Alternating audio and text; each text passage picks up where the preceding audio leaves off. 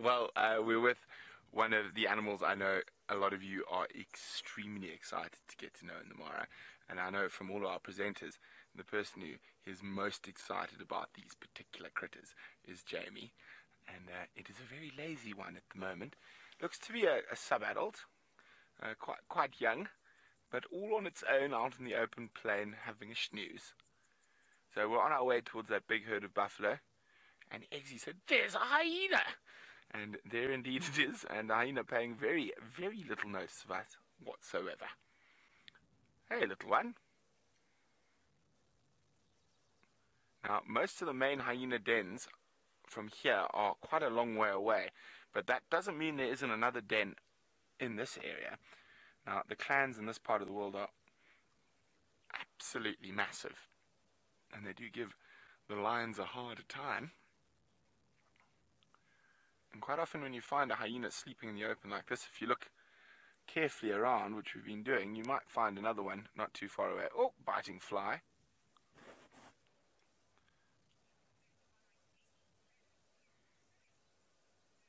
Well, Lynn's one-word tweet about being in the Masai Mara is spoilt. Now, well, we're being spoiled because the hyena's lifted its head. Hey, little one, those flies biting you.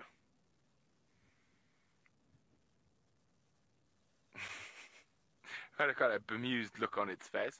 I was going to go back to doo-doos.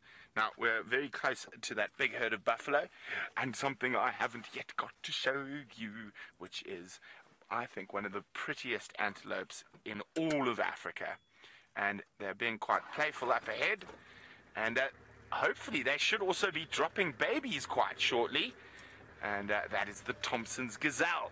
So as we got some Tommies and the big herd of buffalo up ahead, and some Topi, and who knows, if we look carefully, there might even be a Coke's hartebeest or three. Oh, zebra, giraffe, Topi, Thompsons Gazelle, buffalo.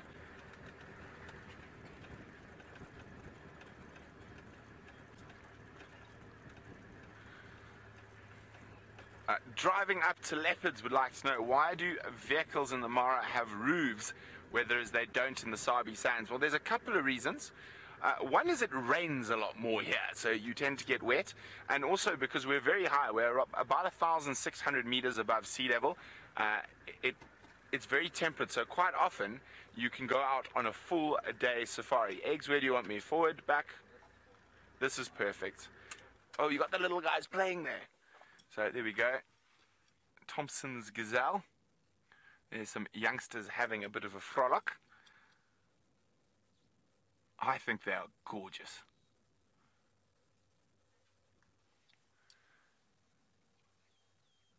Oh, there we go.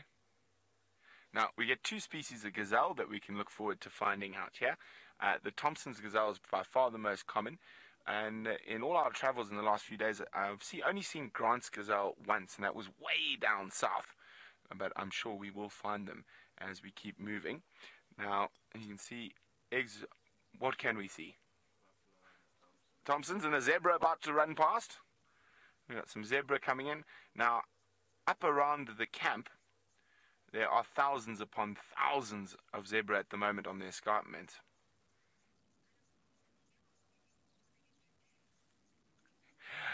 Vicky. Vicky wants to know, are there more animals in Kenya, or are we just having a good day? Now, Vicky, we're in the quiet season, and well, in the Masai Mara, the animal density is a lot more than the Sabi Sands. It's these alluvial floodplains, these open grasslands. They've got 2 rainy seasons a year, so your animal density in this part of Kenya is much higher than the Greater Kruger. So we actually, well, what would you say? Good day, quiet day, or average day? I would say average day. So we're asking the expert who works here every day. So this is an average day. So I think we're definitely going to be spoiled. Let's get a little bit closer and have a look at the buff. Oh, and the Topi. We haven't even looked at the Topi. Sorry, Kirsten, I didn't quite hear you there.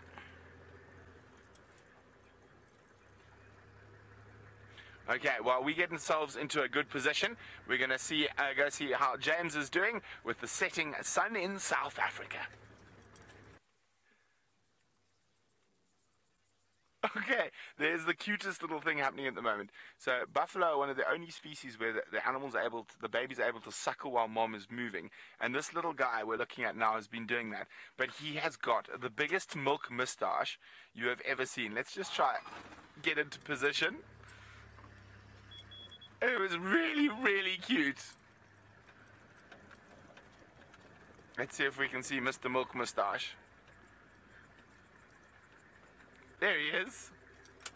Hey, you. Look here, don't hide behind mom. Oh, is the pole in the way? Sorry, eggs.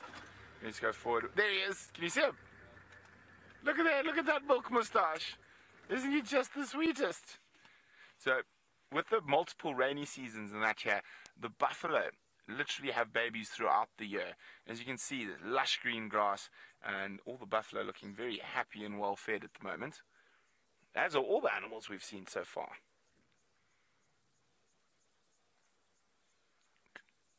You can just hear them munching on the grass. Now, of course, all of you guys out there, I know there's a lot of birders, and I've been really, really excited about the birds that we've been finding in East Africa so far, but I've made sure I haven't started my bird list till I could start it live with you.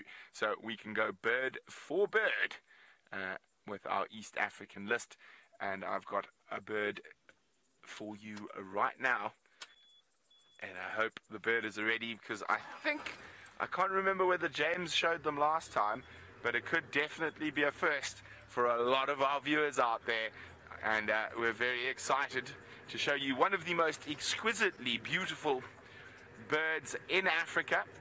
Don't fly away. They're not going to fly away. Don't fly away. They're just doing a bit of displaying. So we've just got to get through the massive herd of buffalo, and we're about to show you something that I'm sure a lot of people have been wanting to see. You might have seen pictures, but now you get to see them live from the Masai Mara in Kenya, from the Mara Triangle. We bring you the crowned crane. How's that, eggs? Good. There we go. So there we go. A pair of crowned cranes, and I know it's really special to see them, but as we... Oh, James did not see them last time.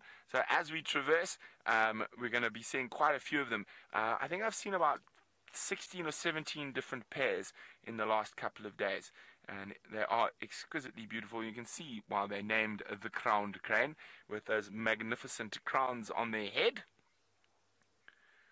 and of course foraging in the grasses for hohos and bugs and things. They're going behind the pole. Eggsy is telling me I'll move forward.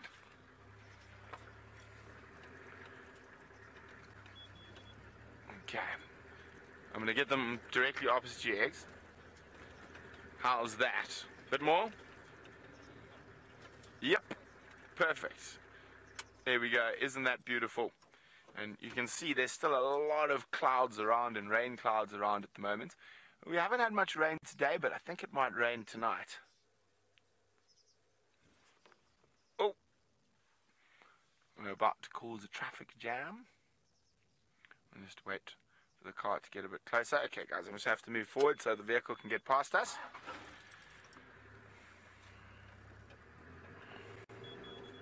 Hold on. There we go. I'll just wait for the car to go past. So apparently lots of you are very excited about seeing a crowned crane for the first time. It is exquisite, so we're going to give you another awesome view of it. Now, they will nest in the big marshes that are around here. They build up nests out of reeds and grasses, and they build a mound up in the marshes, and that's where they'll nest. And one of the biggest predators of the crowned crane is actually monitor lizards, and they get after the eggs and chicks while they're still in the nest. They have a very, very distinct call. Like most cranes, they're very beautiful to look at, but they definitely weren't blessed with a good singing voice. So not the best sounding birds. Max is wondering, can they fly? Yes, they can, Max. They're actually quite good at flying, but as you can see at the moment, they are foraging, trying to catch the last insects before the sun sets.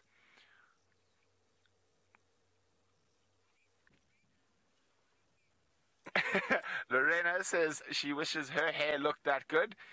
Well, fortunately for them, they're born with it, Lorena. They don't even have to work at it.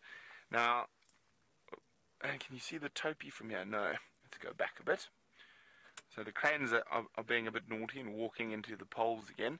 So we are going to start having to head back up the escarpment shortly. But I'll show you some Topi quickly. Can you get them their eggs? So you must remember, a lot of these animals that we're seeing at the moment are residents. So they do not migrate with the Great Migration. The Great Migration is on its way. The last I heard, it was 47 kilometers to the south of in Tanzania, south of the Kenyan border. So we are keeping a close lookout for when they're coming to visit us. So Topi, buffalo, certain herds of Thompsons gazelles, certain zebras.